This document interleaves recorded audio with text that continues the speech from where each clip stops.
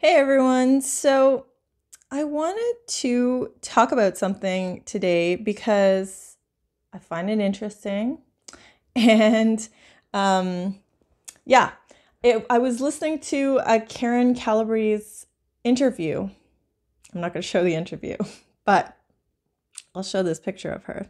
She looks great, I think. Like from what I can see, she looks great. But she did mention a couple things. She was talking about her past like issues, like health issues. And I really actually appreciate her honesty in this because how else can we learn if people keep hiding their health issues, right? If people say, "Oh, I'm fine, I'm fine, I'm fine." How are we going to learn? So, in this interview, she said that she had developed at one point in her life a goiter. And she worked with some of her natural raw foodists, I guess, practitioners or whatever, to help get rid of this goiter at one point. And she said something about enzymes, I thought. Like she used enzymes or something like that.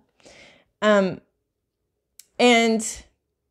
I found this interesting because on a raw food diet, I know some other practitioners like raw food gurus or whatever, like Dawn Bennett recommends taking iodine because you don't have a source of iodine, and especially if you're not using iodized salt.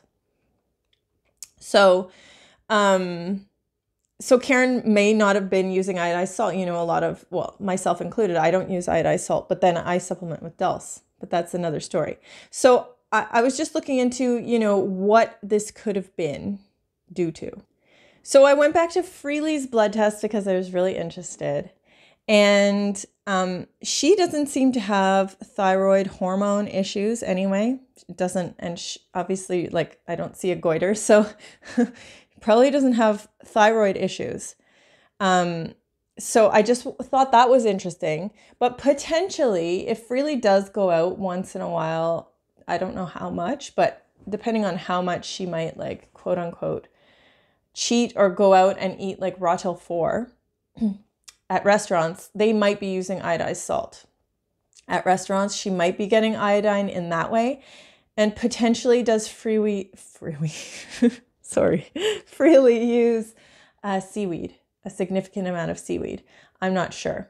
Or maybe she's just not prone to thyroid issues the way Karen is. But these were all things that I thought of. However, one big thing is Freely and Karen are on different diets, even though they're both raw.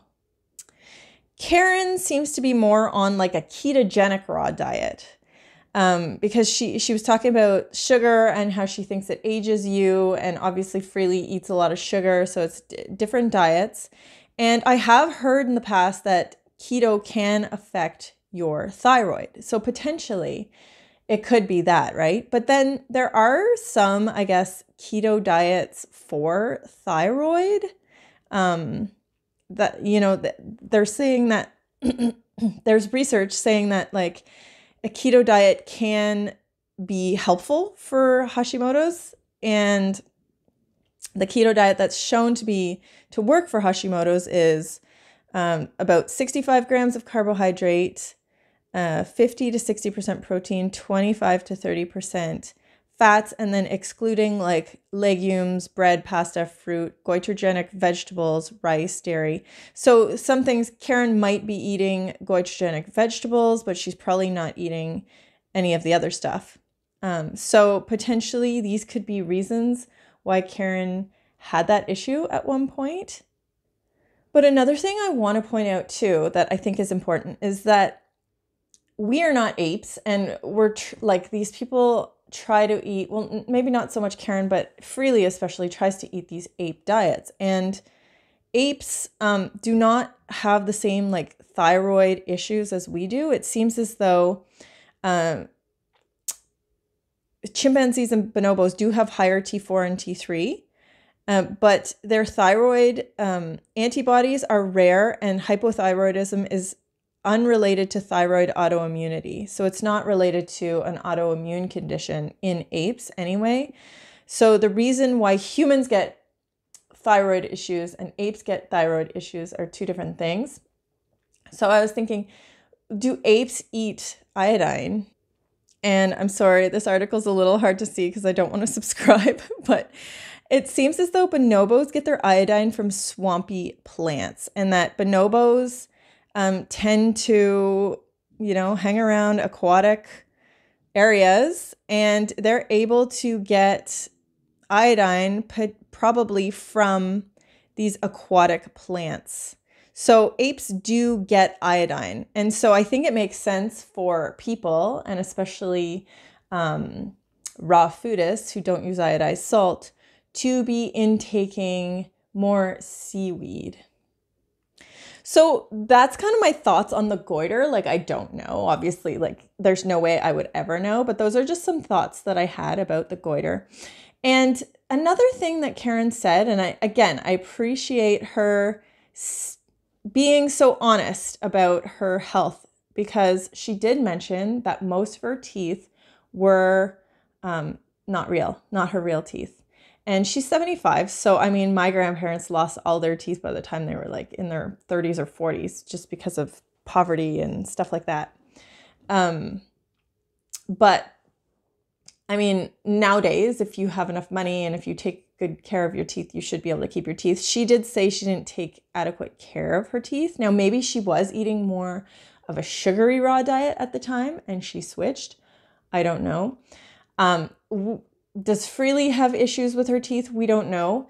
When looking at Freely's calcium on her blood test, she seems to have adequate calcium.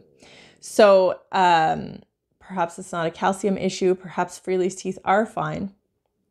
I don't know, but that's another thing that Karen did mention, which I did really appreciate hearing about.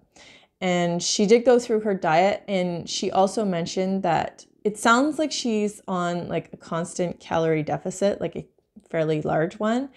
And she really doesn't eat very much. And she kind of just mentioned, celery juice and then maybe like a raw flax cracker with cheese, or maybe a big salad and low sugar. So that's kind of what she mentioned was her diet. So just an interesting comparison of the two diets and outcomes of potentially, raw food diets that don't have these nutrients in them. Perhaps raw foodists should be eating more seaweed, and maybe for some, supplementing with a calcium. I personally like to take a desiccated bone, because all herbivores, not all, but herbivores, omnivores, and carnivores all eat bone. They all eat bone. So it just makes sense to me to be eating some bone at least once in a while. But some people might find it gross to eat bone. She's definitely not eating these tacos. This is just for the photo op, I think. But anyway, those are my thoughts on raw food deficiencies and comparing two different raw food diets.